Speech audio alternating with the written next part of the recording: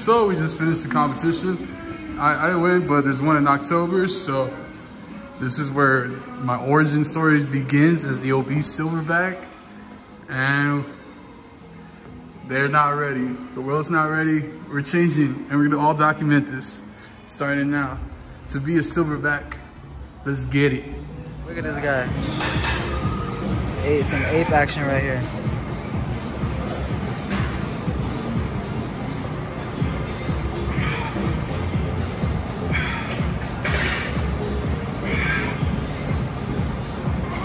Look at him. Let's go. All right. Who are you?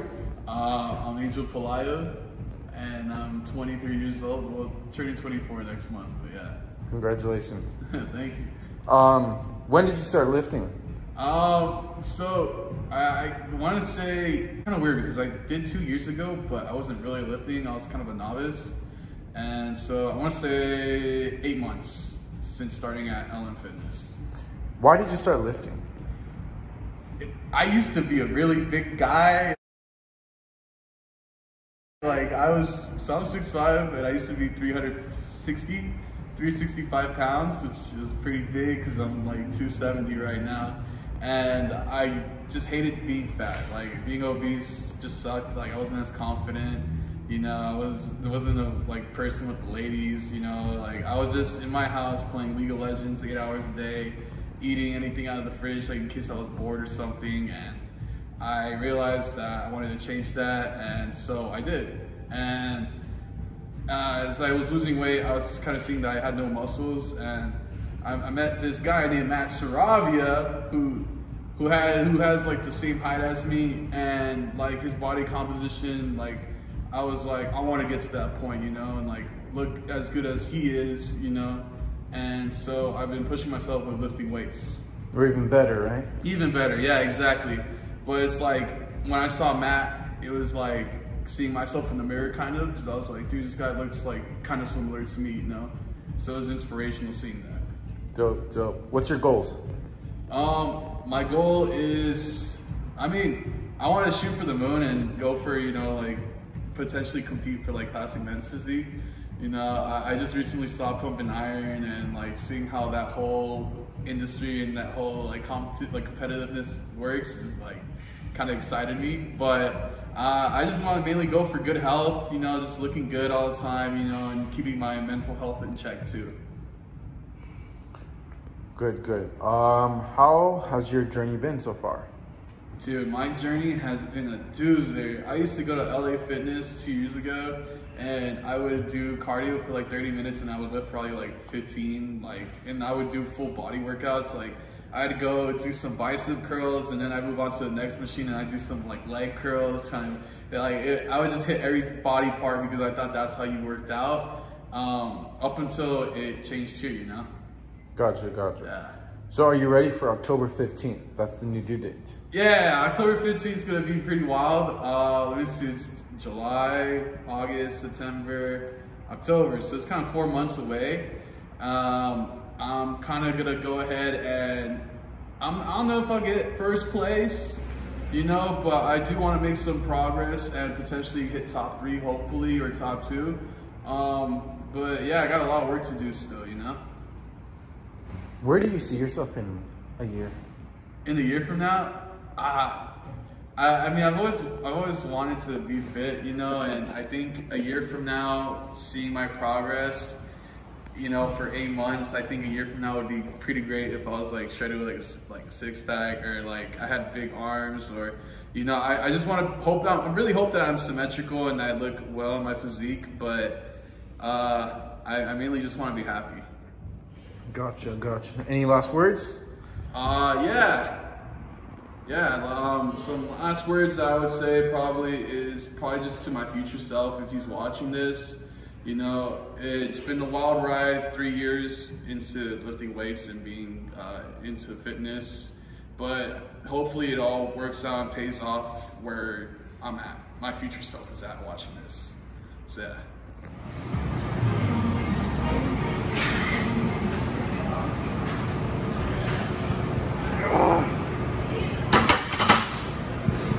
How was that? How you feeling? 15, let's go. Let's go, some light work, baby. Come on, boy, stop playing with me.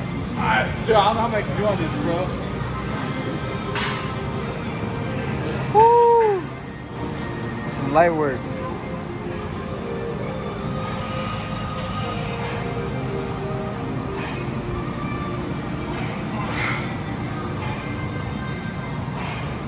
Let's go, come on. Ooh.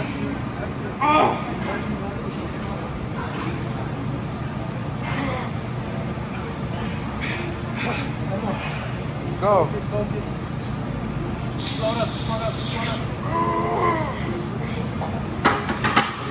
God damn.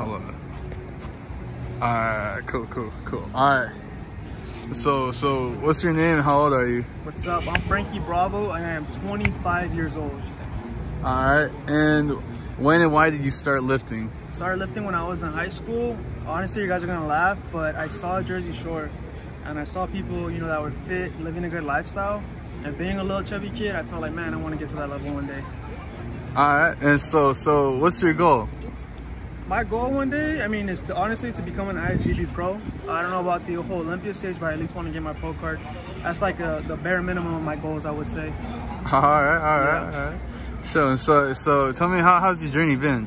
My journey's been good. It's been up and down. I've learned a lot about myself, you know, mentally and physically. I learned that you have to be consistent and hold yourself accountable a lot, or else your results are just gonna go away. So now that this is my second time back in the gym, recreating my physique, I want to recreate it in a way where I can sustain it and then carry that onto my lifestyle. All right. Yeah. So Byron just announced that October 15th is going to be the next competition. So we had the one in April or March 15th we had it. Yeah. So how do you think you're going to take that crown? You think you're going to take October 15th from everybody or what?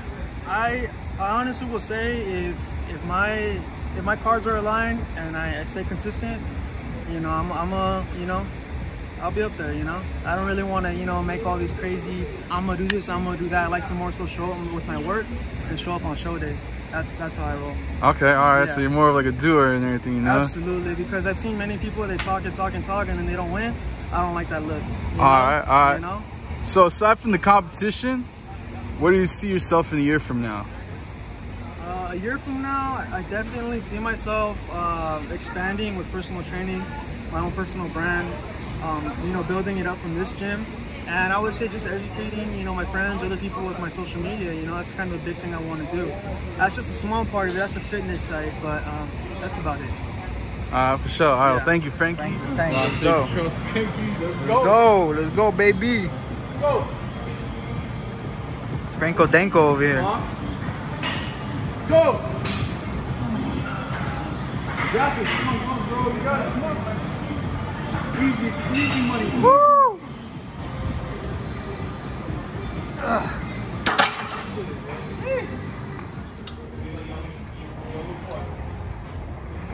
Let's see how many I can do. You lift off or not?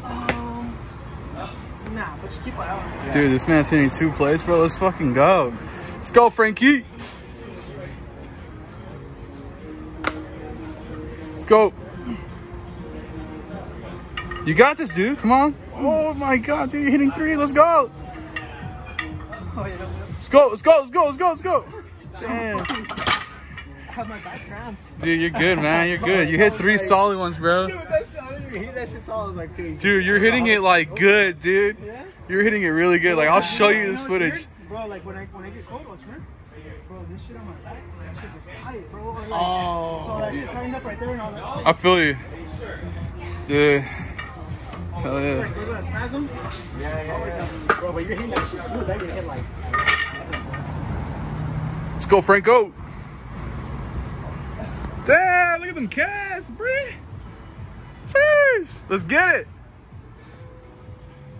How much you shooting for, Bree? No, you can't hear me. How was that? 20 reps? Yeah. That was what's up, bro. Woo. Solid. This is another day at LM Fitness.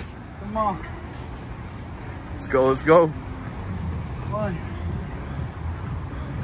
2, 3. Jesus Christ, this man's crazy. 14. Let's go. 15. Let's go. 15. Come on, peanut weight. Let's go. 16.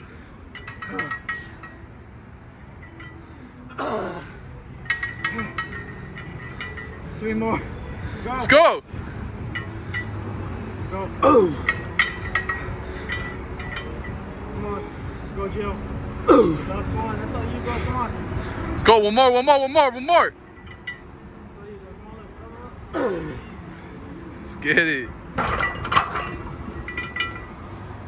Yo hago lo que me da la gana.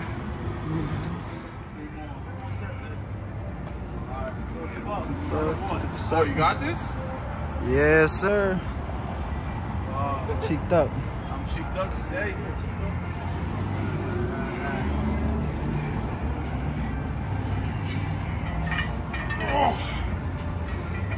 You better do this.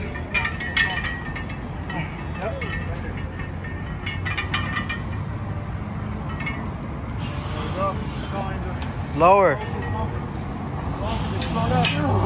Lower. Lower. Lower.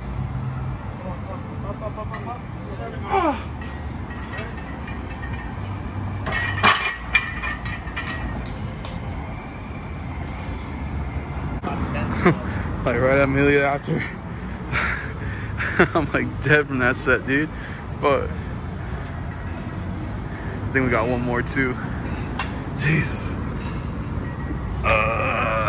Fuck. Let's go. Let's go, Franco. Look at it, it's the cat powers. Ooh. It's the meow meows. Some yum yum. Dripped up. Woo! Let's go. Let's go, bro. You're a beast.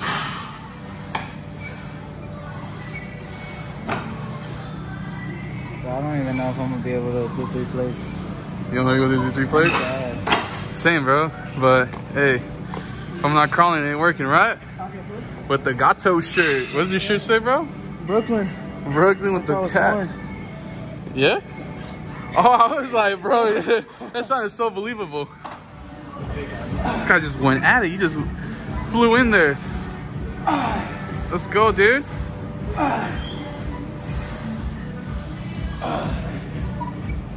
Let's go, Gio. Go, Gio. No, it's 315. Or no, yeah, 275 because there's no bar weight. Where's their bar weight? Let's go. Is there bar weight? No. Yeah, actually might be 275. Let's go.